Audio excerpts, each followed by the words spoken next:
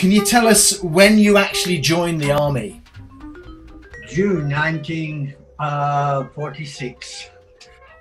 What was it like then for someone who's joining the army at that age? Because how old were you then? 17 and a half.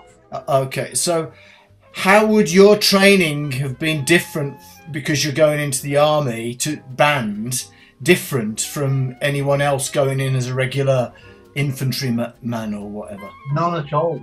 We had to do exactly what the other people did. We had to train to march, all the usual basics. Marching, firing rifles, revolvers, Sten guns, Bren guns, self-defense, 25-pound marches, mile marches with packs on your back, all that kind of stuff for the first 6 weeks. And after the 6 weeks, what happened then?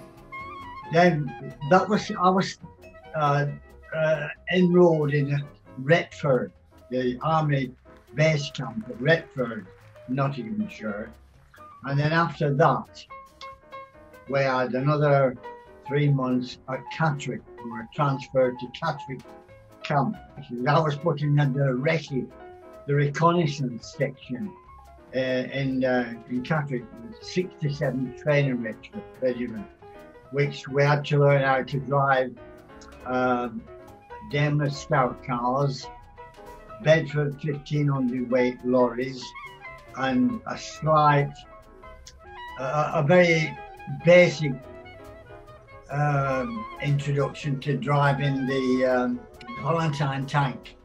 And then when that was over, we got transferred into the 10th Royal Hussars military band.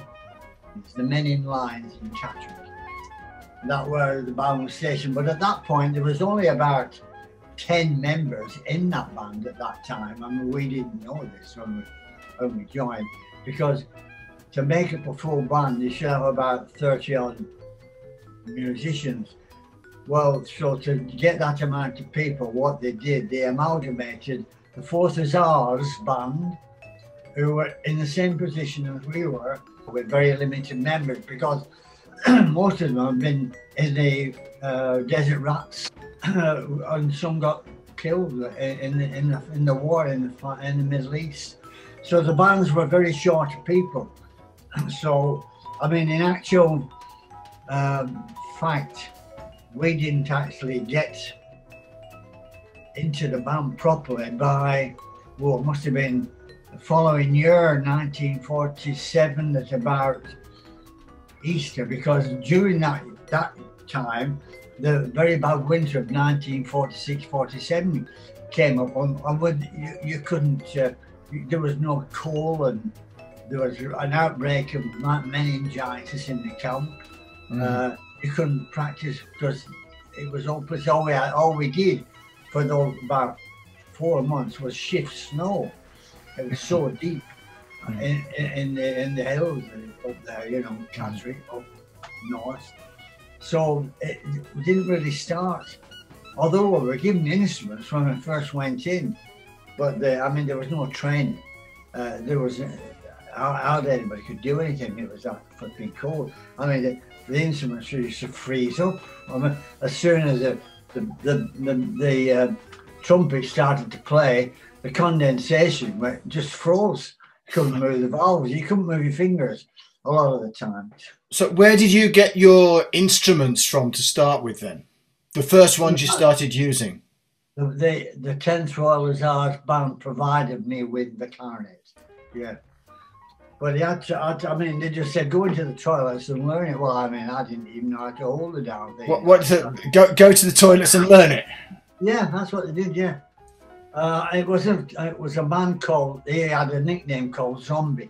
He took me under his wing for a start and showed me how to hold it and how to blow it and all that sort of thing. Who was Zombie?